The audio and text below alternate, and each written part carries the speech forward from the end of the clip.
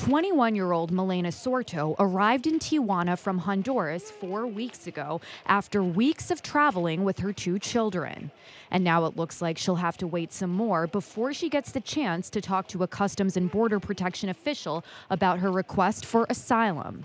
When we asked Sorto exactly how the asylum process worked, she didn't really seem to know. I didn't know anything about asylum. I only knew that they were going to give us asylum, but then they threw tear gas at us. If Sorto asks for asylum at the border, she will be referred to a United States Citizenship and Immigration Services official for review. USCIS found that 76% of asylum seekers had, quote, credible fear from October of last year to this year.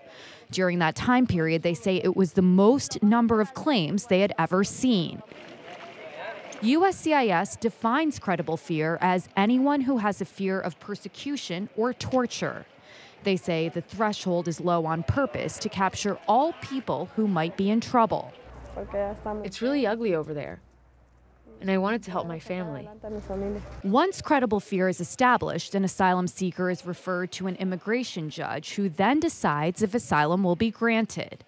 In a statement to KPBS, USCIS spokesman Michael Barr says, quote, the extremely low bar for establishing credible fear is ripe for fraud and abuse. This is because once an individual overcomes this low threshold, the vast majority are then referred to an immigration judge, and most are released on a promise to appear for a court date weeks, months, or years down the line, regardless of whether they plan to show up.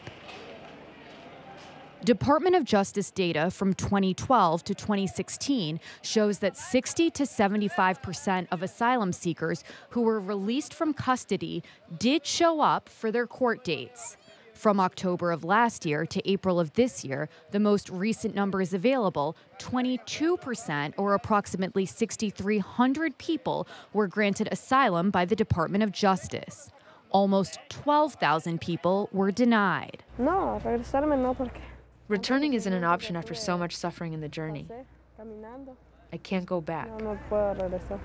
Whatever her chances are, Sorto says she's going to stay hopeful no matter how long it might take.